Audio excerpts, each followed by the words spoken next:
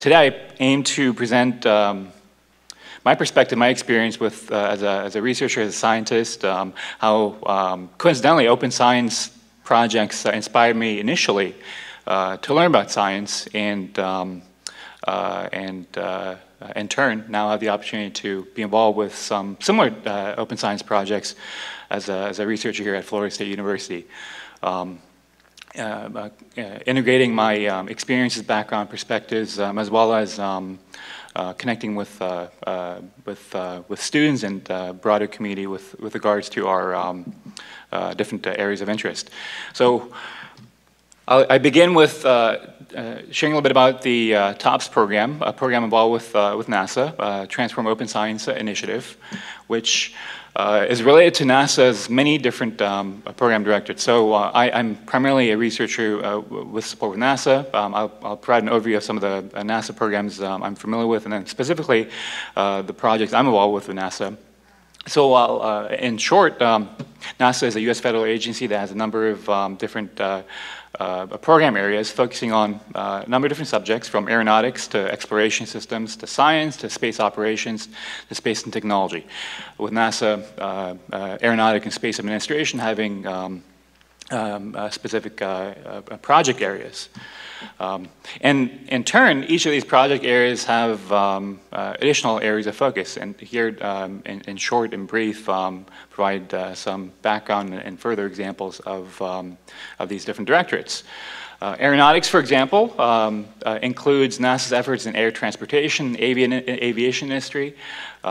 If you ever were, for those that have been on a plane before, NASA had likely a involvement in the design, development, manufacturing of aircraft that been more recently or historically.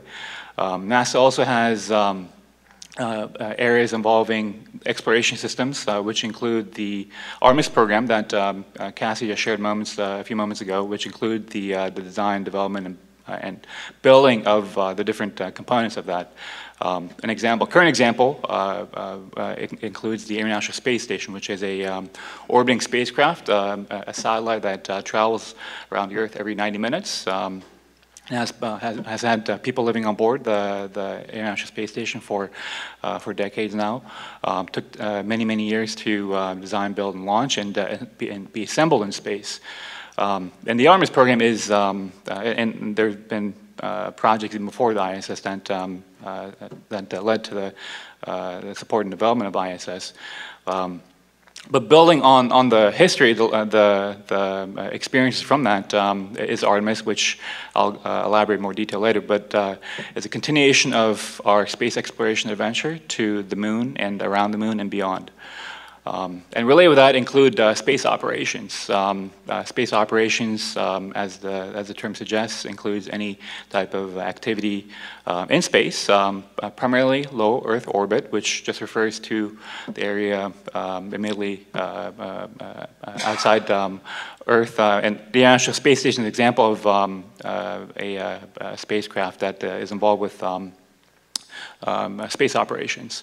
And the International Space Station in turn is not just a habitat that's orbiting our planet, a satellite, and has people on board, but is also a environment that enables us to do some incredible science and incredible space technology development, with space being a very different environment from here on planet Earth, having different environmental factors. Two examples include there's a different gravitational field on the International Space Station. Individuals and materials and items on board the International Space Station, because of its the way it's traveling, experience a lack of gravity. So, for example, astronauts, when they're on board the space station, they are floating. And in turn, with them specifically, cause them to develop various adaptations to that very different environment. And in turn, there's been, so the International Space Station actually is a national lab in the same way that Florida State University's MAG lab is a national lab. So it is, IS is designated also as a resource to conduct science and technology development. So I'll share a little bit more with my specific experience in the context of science, but NASA's science mission directed includes topics such as Earth science, planetary science, so studying Venus, Mars, additional planets in our solar system, as well as exoplanets beyond our solar system. Biological and physical science, the area of research I'm specifically involved with, space biology, studying how when biology travel in space and are exposed to the unique environment of space, how those organisms and biology potentially adapt.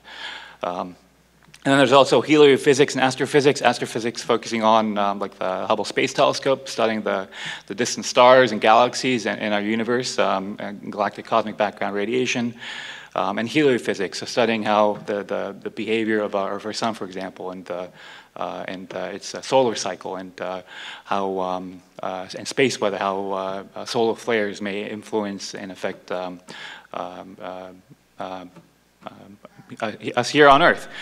And then space technology, with the International Space Station being an example, again, requiring the development and design of hardware materials, structures that can sustain being in a space environment. The International Space Station is an environment where temperatures go from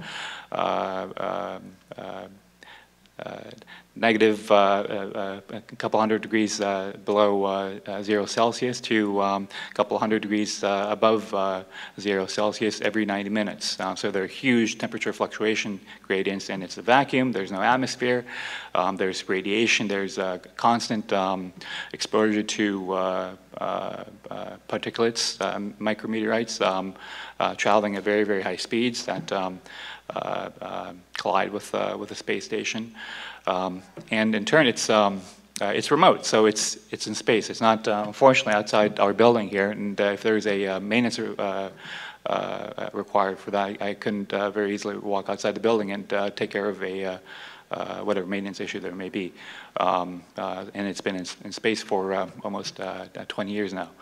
So it's been an incredible platform for a number of different technology development opportunities as well, that in turn have led to a number of spin-offs to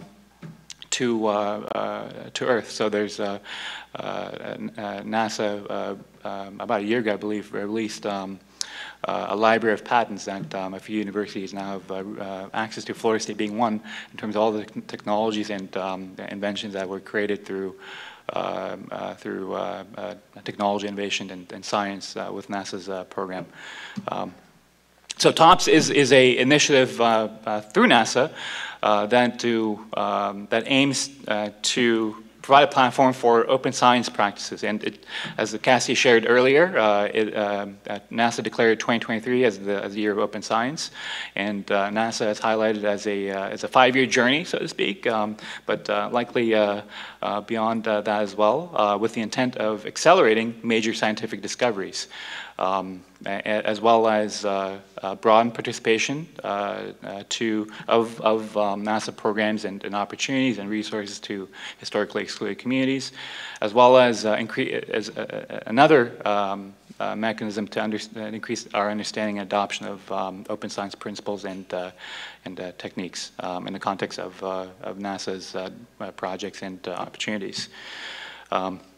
With the objective to broaden participation, increase accessibility to knowledge, and in turn embrace new technology that can respond to these changes at scale. Some of the examples I had shared in brief with the example I gave with regards to NASA's different directorate programs. But through the mechanism of NASA's Open Science program, which I'll share a little bit about in more detail from my experience as well. And in turn, NASA's TOPS program has released resources on similar subject matter that have been shared by the previous speakers and additional organizations as well. One example being a data management plan in the context of NASA's requirements for archiving data, software publications, and eligibility funding in the context of NASA's specific projects. So how am I involved with these open science initiatives? So having share a little bit about NASA and the TOPS program, and thank you, Cassie, for the introduction. I thought I'd share a little bit about my academic background and training and experience that have guided my perspective towards research and open science. What I like to share it, in this context, that I'm also a first-generation academic. I'm the first in my family to go to college. I was also a Pell Grant Title I student. It was academics that really opened up a whole new world in many ways for me, to see and experience subjects and projects that I only imagined at one point. And in turn, I'm also first in my family to be a scientist, first in my family to be an engineer. So for me, it was academics is a wonderful way to learn what science was or what an engineer was, having an aptitude for these subjects, but not necessarily having the guidance to know what a scientist was, or what an engineer, et cetera, was. So that's where my early academic exposure with the specific training experience I had really provided me with guidance, and led to my specialties in interdisciplinary research and engineering, and being involved with projects that we've had the wonderful opportunity to travel through the International Space Station, and also ground-based analog systems where we simulate different conditions of spaceflight, simulate a lack of gravity, radiation exposure through experiments at our lab at various NASA facilities like Brookhaven National Laboratory, studying fundamentally how our biology adapts to that space, to these environments, but also providing a new perspective to approaching medical research as well, in the context of how gravity, an environmental factor that I'm setting up, if I were to sit down, would have an instantaneous effect on my biological processes. But we can't really study that here on Earth. The only place we can truly study that is in space. And I'll elaborate a little bit more on that detail of the specifics of that later. And in turn, also increasing our access. So from my own experience, recognizing the wonderful opportunity that academic projects have, but broadening that to through open science mechanisms to a broader community of students and young professionals, that I'll share more detail of a ongoing open science project that we have. So for me, I'll start a little bit about my how specific experiences guided my, in turn, open science projects, where I recall in middle school an opportunity. So Cassie mentioned a NASA center, the Katherine Johnson Independent Verification Validation Facility. I grew up in Morgantown, West Virginia. The IBMV facility was driving 30 minutes away from Morgantown, West Virginia. And I recall a middle school event where NASA civil servants visited our middle school program and shared that this center existed, and shared what NASA prelude what NASA engineers did, and what kind of projects that were at NASA IBMV, and learning about the opportunity to get involved as a high school intern at this NASA center, and had the wonderful support and opportunity to, and later in high school, to be an intern at this facility, be involved with computational programming models, simulating primarily spacecraft, rockets, the space launch system that launched, Artemis 1 rocket that launched just last year was when I was a NASA intern, called the Ares 5 rocket. So I was on with a different project, Ares 1 rocket, but that was my first project introduction of engineering subject matter, but hands-on experience and at the high school level in terms of being introduced to computer science and engineering subject matter at the high school level. And then continuing my education at West Virginia University, being involved with coursework in my mechanical engineering and biology courses, but also being actively involved with research projects. For me, supported by NASA, including the design and development of a project that fluid mechanics focus, with the theme being focusing how similar different states of gravity have an effect on how fluids behave, and thinking about ways to design systems to control how fluids behave. And we used our idea. We're using nanoparticles, and I'll share why nanoparticles in a moment. But so we had the we as undergraduates had the opportunity to the picture on the top right is of us in front of the aircraft. Behind us is a DC-9 aircraft that NASA uses to simulate differences in gravity. It goes in a parabolic flight, goes up and down, and everyone on board, experiments included, experience short durations of micro, lunar, and Martian gravity, depending on the time of the flight. And we also experienced those, so that was a very unique experience in many ways. But to see and be involved with these research projects and apply our experience in the course led to additional inspiration in the context of, well, here I am floating for 20 seconds. This is certainly a very unique experience. Now, astronauts are also, this is happening to astronauts as well. And they're traveling in space, but they're in space for longer periods of time. So we were curious, well, what happens with astronauts? Do they experience the similar adaptation that we experienced in a very short period of time? And that experience, that exposure inspired me to think about the question of what happens to biology, what happens to people when they travel into space. Which connected with my research interests in biology and medicine. So I was, Cassie mentioned, I was a McNair Scholar, Ronald McNair Scholar, program supporting first-generation academics, individuals from underrepresented backgrounds in academics. And the research opportunity through this program enabled my experience in nanotechnology, nanoparticle research. And it was that biomedical research experience and that exposure to nanoparticles which was what led to the interdisciplinary project with regards to our microgravity research projects, and enable that connection to be made across very different disciplines, and to tackle very relevant problem that NASA had in the context of with space operations, with missions to the moon and beyond, by the interdisciplinary projects that we as a team approached together.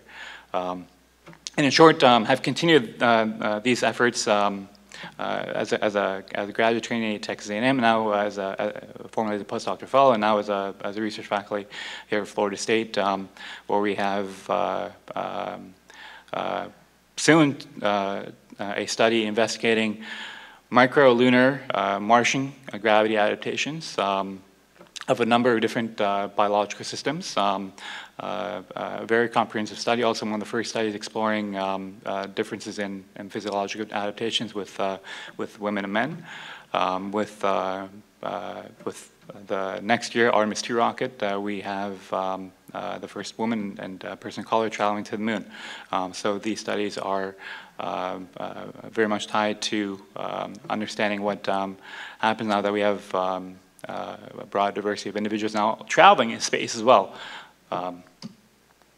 And in summarizing my academic and research experiences, my observation of the progress as a undergraduate trainee and now as a research faculty in terms of research was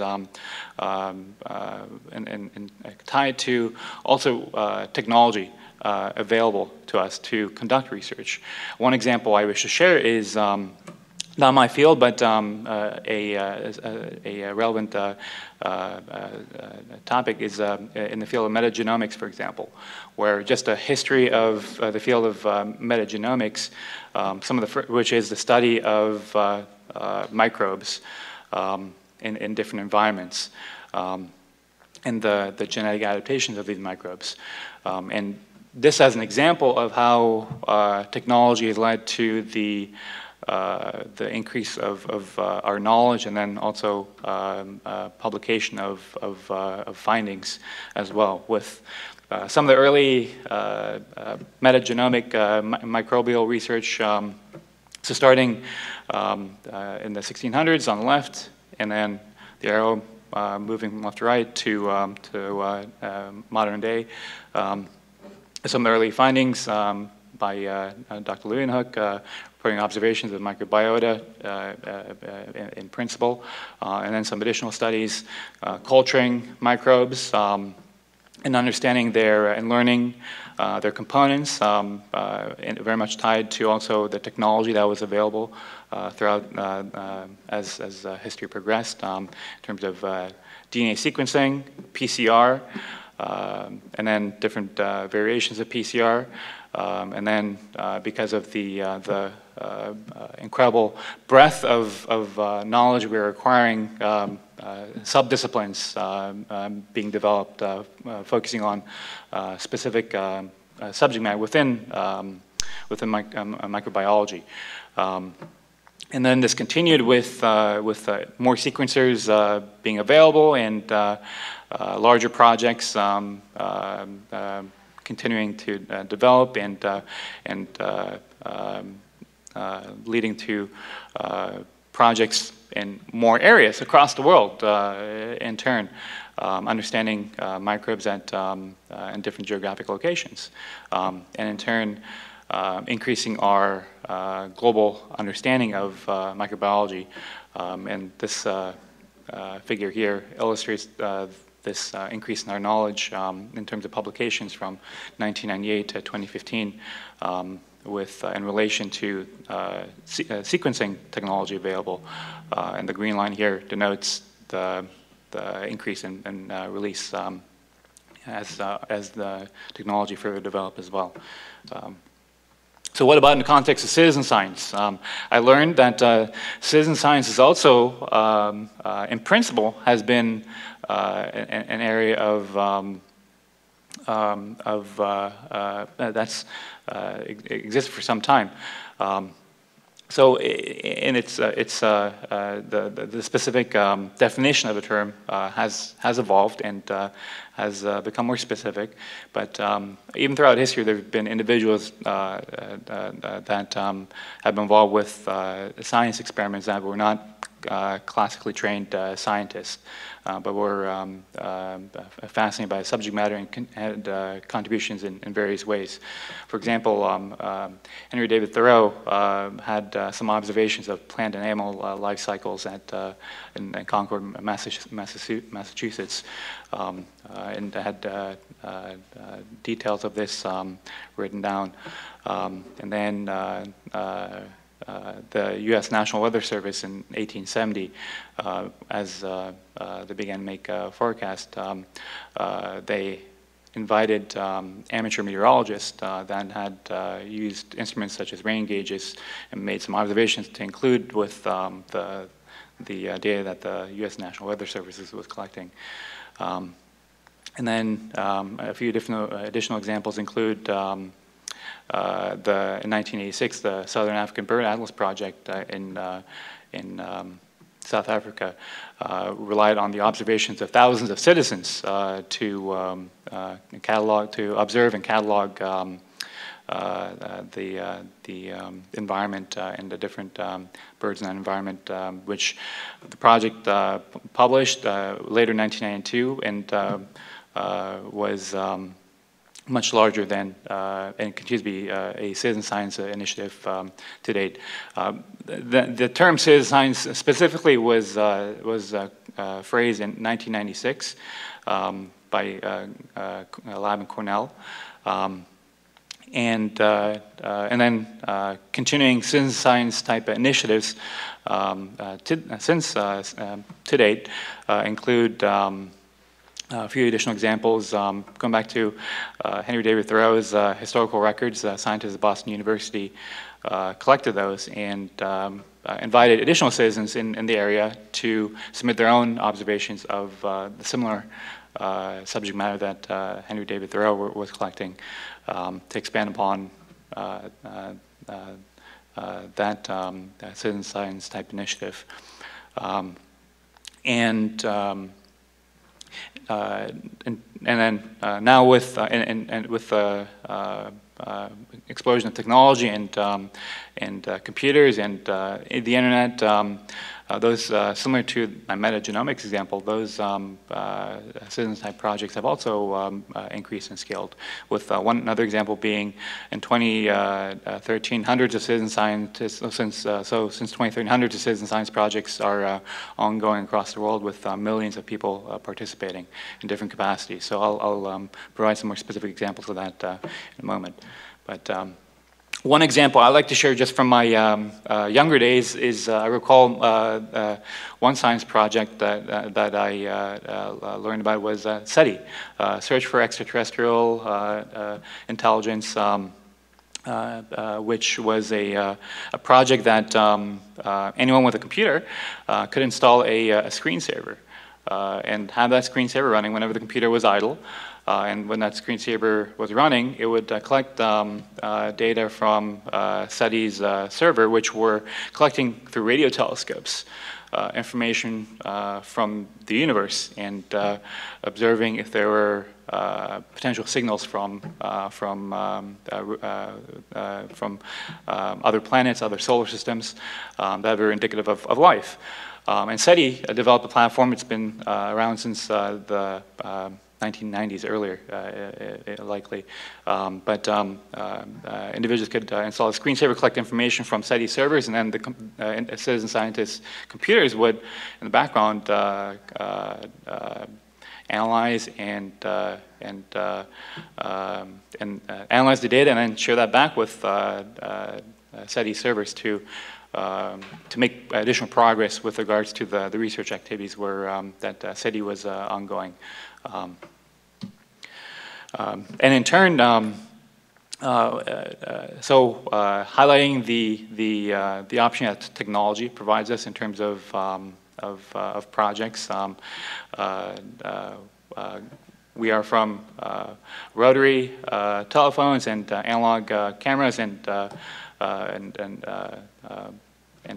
notebooks and pens to now computers and iPads and cell phones and digital cameras that have incredible processing power. And in turn, an example is, in terms of processing power, this is a picture of NASA's mission control from the Apollo program. And still a rotary phone still present. Computers that have less processing power than any individual's phone like that each of you all are carrying.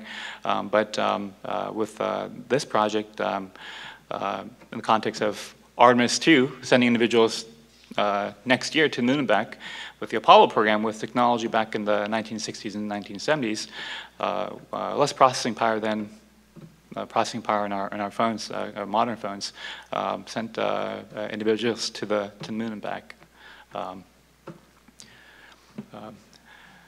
On that note, with regards to processing power and computational techniques, now we also have new technological platforms like machine learning and artificial intelligence platforms, which provide another set of tools through software and computers to organize and aggregate and learn large data sets. And just an overview of machine learning, with the concept of machine learning in terms of theory behind it, in terms of logic and syntax. Again, 1700s, 1800s, with Ada Lovelace laying the foundation for the first algorithm. Then Alan Turing developing a machine that could, the prototype of a computer. To fast forward to the 2000s with neural networks being developed that simulate the behavior of neurons, and later Gould developing larger scale unsupervised neural network that could be data being inputted to the systems and then interpreting and aggregating these data sets based off unique patterns that were embedded within the data sets. To now, another example being AlphaFold 1, in biomedical context, a technology that could that has the ability to predict protein structures.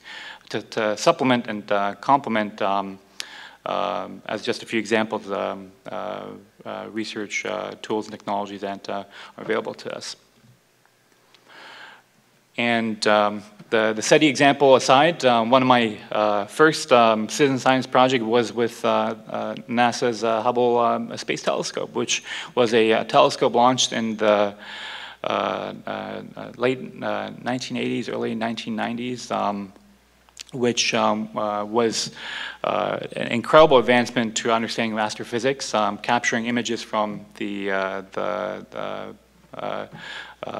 billions of light years away from us here, and seeing the formation of galaxies, galaxy precursors, seeing the formation of stars, and aggregating thousands of images that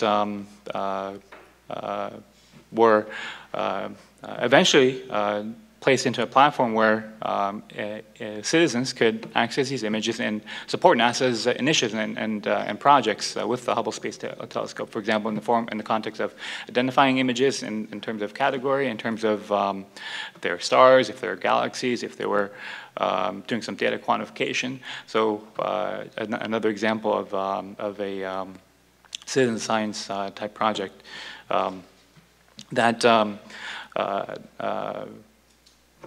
had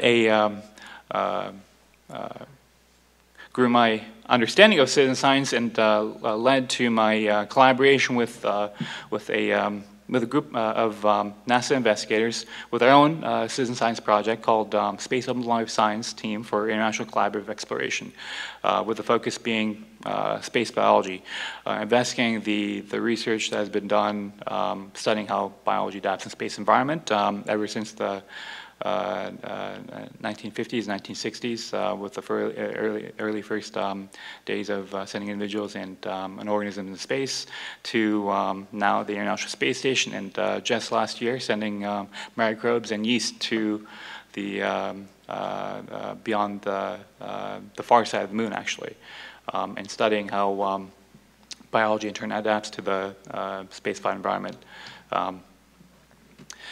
And to preface the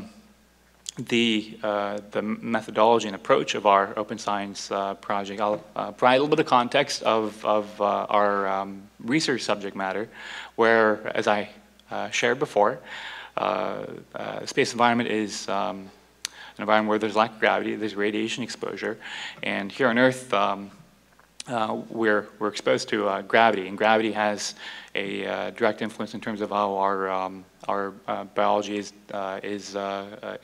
oriented and behaves. And One example of an organ system that adapts to a spaceflight is our cardiovascular system. Our cardiovascular system that transports our blood and oxygen across our body, and in turn is designed to operate at certain conditions at the head, at our chest, at our feet, in line with the gravitational vector. Now, when we travel in space, the gravitational vector, it's a microgravity, so it doesn't disappear, but it's much, much, much less. So in turn, the position of our biological components gets reoriented.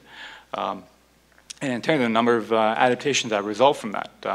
Another example I shared earlier is that astronauts, they're floating in space, so they're no longer able to walk. And in turn, they have bone loss, they have muscle loss. And in turn, their cardiovascular system adapts.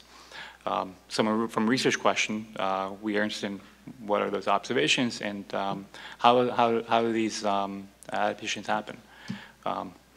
And I highlighted the cardiovascular system, so just to orient everyone that may not have experience with this subject matter, the cardiovascular system includes the heart, arteries, capillaries, different parts, different components, lymphatics. And there's been a number of research studies in different capacities done of these different parts. But how much what is our current knowledge of all these different parts of the cardiovascular system? There's one example, because I mentioned bone and muscle loss. There's also vision changes that happen with astronauts. So there are a number of different subject matter that is research in the field of space biology. So I'm just focusing on cardiovascular system for now. And as I shared before, we have individuals on board the International Space Station traveling around planet Earth every 90 minutes. And they experience microgravity in certain conditions. Now, with the Artemis program, sending individuals to the moon and the intent to stay on the moon, that environment is different. Though it's in space, it's different. So in turn, I shared we have some ongoing studies in relation with those future missions to the moon, but in preparing for projects on the moon and around the moon, understanding our research to date to address potential unknowns or unknown unknowns that may occur when we travel to the moon would be incredibly beneficial to understand and prepare for. So that's a little bit of the motivation behind our citizen science project, Project Solstice, which brought together subject matter experts across the space biology field, focusing on, and I described parts of the cardiovascular system where we as a community organized relevant terminology, build a library of terms relevant to the specific cardiovascular research questions that we were interested in organizing and learning the research progress to date. With our focus being cardiovascular system, but also adaptations with humans, with rodents, primates. But there could also be studies of microbes, of plants, of yeast. There's been very small organisms that have flown into the spaceflight environment that research has also been completed. And we're also focusing towards microgravity. There are additional factors in the space environment that could be also researched as well. With this citizen science approach, the effects of isolation, the effects of radiation, the effects of circadian rhythm changes, depending on the aim of the study. So we we co-led a team effort of subject matter experts, but developed a strategy to form this into a citizen science type project, where we were enthusiastic about inviting students, young professionals to contribute in diverse ways with this project. And in turn, there are various, in the space community, there are various student organizations that students get involved with to learn about NASA, learn about space projects, learn about what it's like to be a scientist, what it's like to be an engineer, what it's like to be, what kind of research studies are ongoing. One example being an organization called Students for the Exploration and Development of Space. So we had reached out to this organization and a few others, and highlighting with students and young professionals, we have a space biology study that we would love to have individuals with no previous scientific training to be involved with. And we received incredible enthusiasm. We had response from students that was unaware that NASA even did projects that were not rocket related, that they were science projects. And had students from all from different ranges of educational background, from community college associate level to postdocs. We had a number of undergraduate students, graduate, master's, doctoral training, as well as we had a global interaction with our project. We had students from across North America. We had students from young professionals from Europe, from Asia, from Africa, from South America, from Oceania, that were involved with our study in various capacities. That's part of our citizen science initiative. So how so specifically? Well, first, with a number of these students, this was the first NASA type project, first space biology type project, different from biology.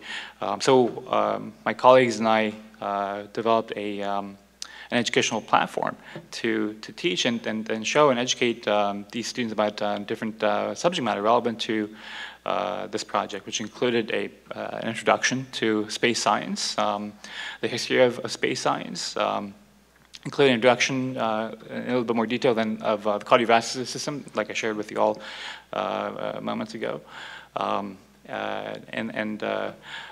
in turn, an outline and learning how the project was structured in terms of organizing the history of space biology, specific to the subject matter that we're focusing on, different ways to be involved with the project, in the context of knowledge synthesis, generating research questions, literature search. I'm going into more specifics of project structure, but educating the students how they would be involved with this project. What the specifics were, I highlighted the project was focusing on cardiovascular system and outcomes with rodents and people when traveling in space. And this first phase of our project, a pilot project, aimed to be a literature review, screening meta-analysis of these topics from the space biology field, where we were interested to organize knowledge, the research done to date, as well as understand the data changes in the specific cardiovascular parameters I shared with you on the table a few moments ago. And then, in turn, understand how these outcomes may be tied with additional adaptations that may be occurring with biology or with people in traveling in space. So our study's design in principle was a literature research review and screening for the relevant literature.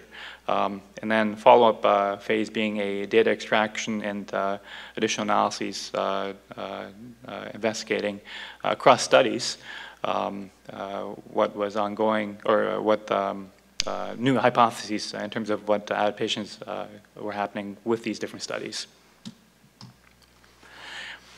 The platform that we had the opportunity to apply with our project was a platform called Competence, a screening meta-analysis platform that our FEC librarians and McGill University librarians and various librarians collaborate and support us in organizing the relevant literature and importing these into Competence. So this is just an image of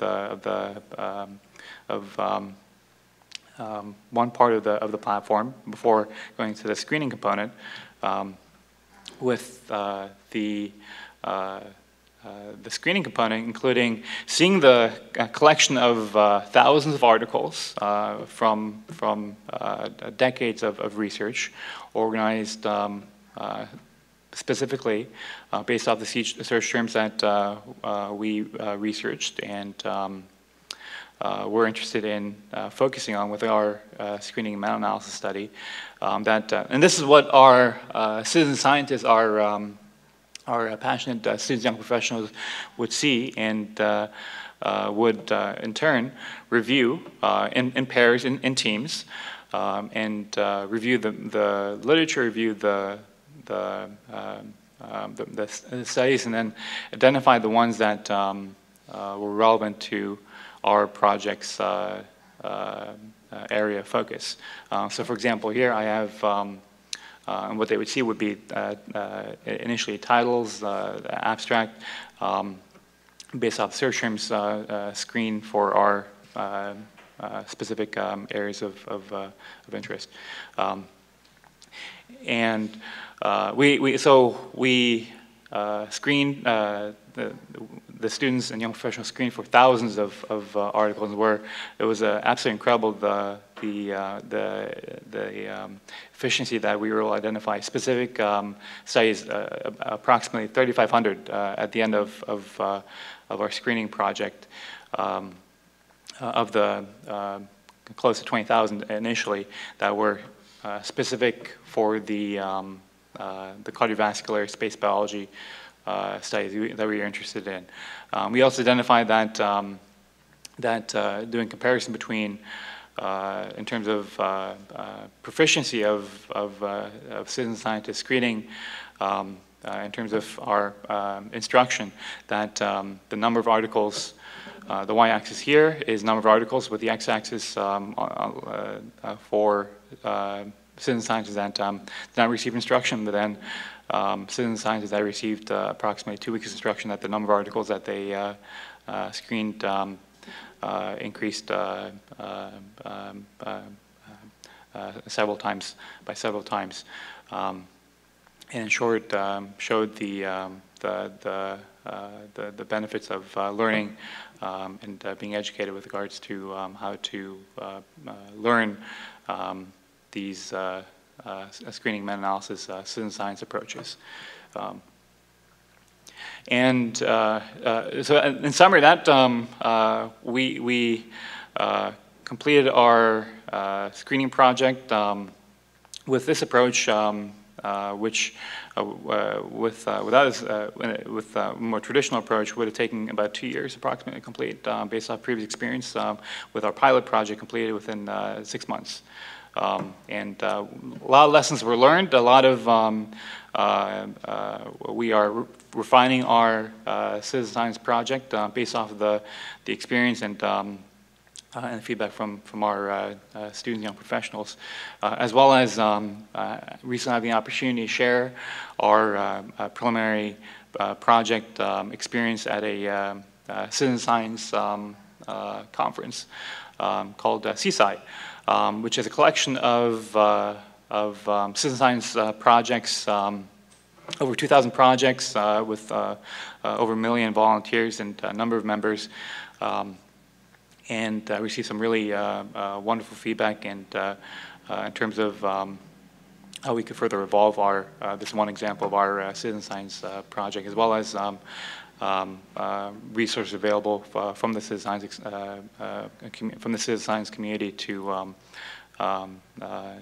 add more layers to our one example citizen science project. We also had, so this is also in collaboration with NASA's Open Science for Life in Space program.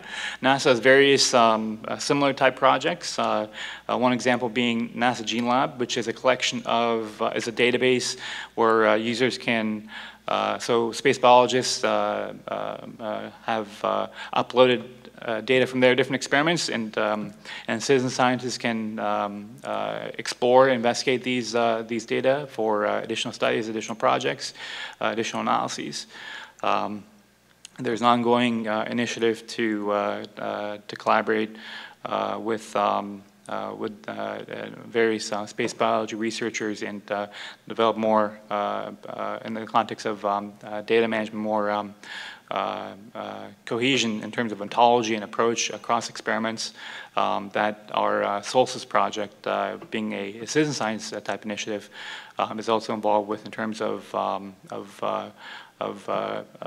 having citizen scientists involved with these different type of projects, and that's highlighted by Solstice being a project that NASA's Open Science for Life in Space has been very supportive of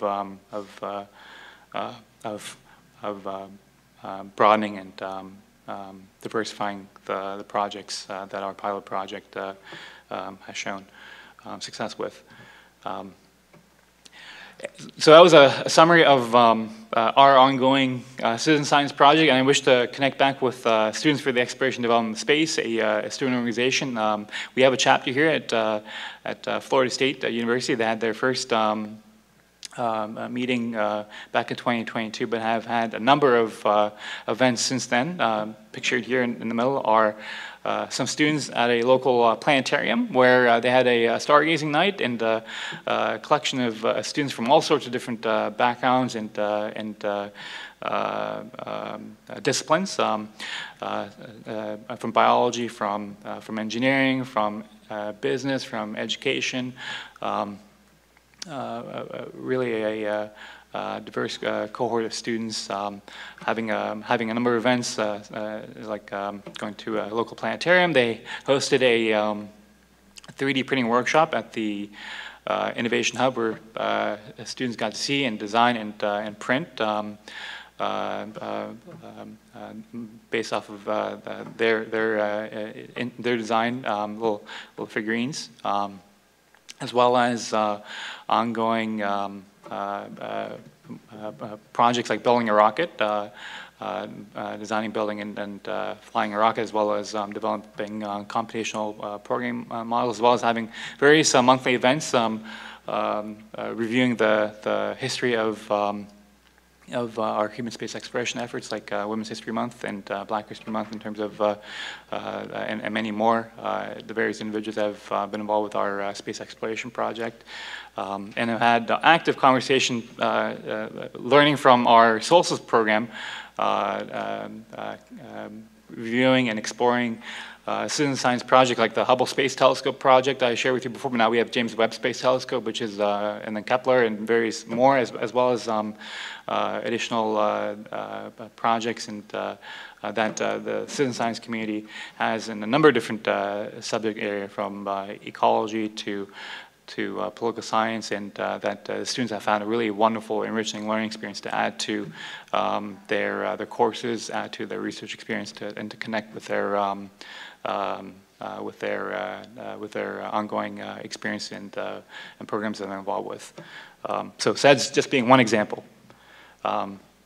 So in short, I thank you all for your time and attention, and I really appreciate the opportunity to share a little bit about the projects that we have ongoing, and my experience from NASA, and my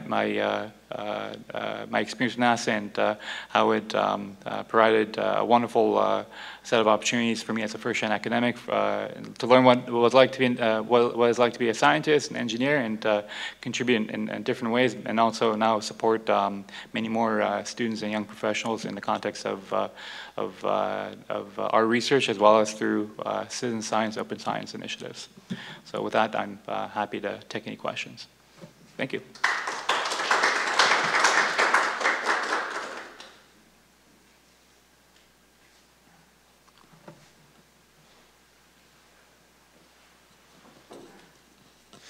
Thank you for that. I'm really interested in the citizen science projects that you talked about, like Solstice. Mm-hmm. It's nice that, well, the space angle kind of helps to inspire people and capture their imagination and make them want to participate in these projects, right? But I'm wondering if there's an inherent problem with the massive number of sources of data you're dealing with, needing to organize and curate that data to make it useful. Is that a challenge for the project? Yes, that is a challenge and a significant consideration that we make, and the Covenants platform provides us one mechanism to approach that. In terms of if I were individually to review and analyze the 20,000 articles myself, then that is a much more significant challenge than through a platform like Covenants, which allows us to, as a team, review that and break that challenge further. But that's where the importance of collaboration and the structure of our project team, having subject matter experts, having graduate trainees that are actively involved in doing the research, and then also having citizen scientists that are involved with in different capacities. And so we also define our project where we have various team meetings, we have evaluations, we have phases where we assess, reassess, and evaluate and error check. And then also Covenants has also, I failed to mention this, but also has AI ML capabilities within in terms of aggregating and organizing. For example, based on search terms, seeing Covenants will do this naturally, move those relevant articles first, so those are seen first. But the complete LaSalle library is still researched. And we're also still in a pilot phase, so we're also still learning as well. But that's very much a significant factor that we consider. Thank you for the question.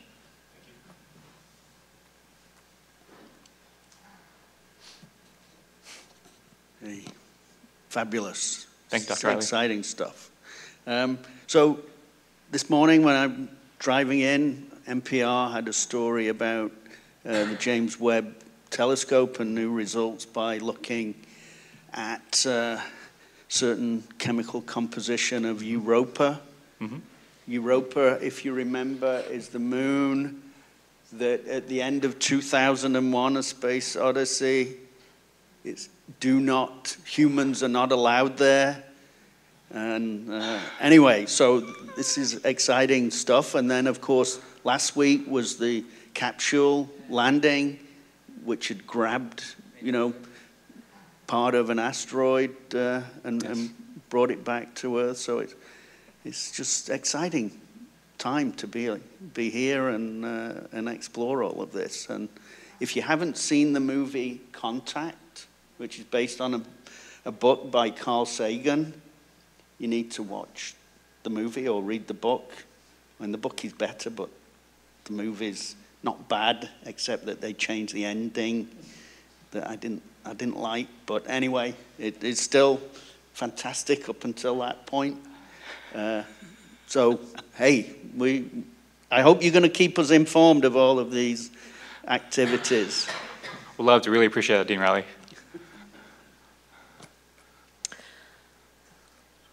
So I think that's all the time we have for questions, and thank you very much again, Dr. Narenyan. Thank you for having me.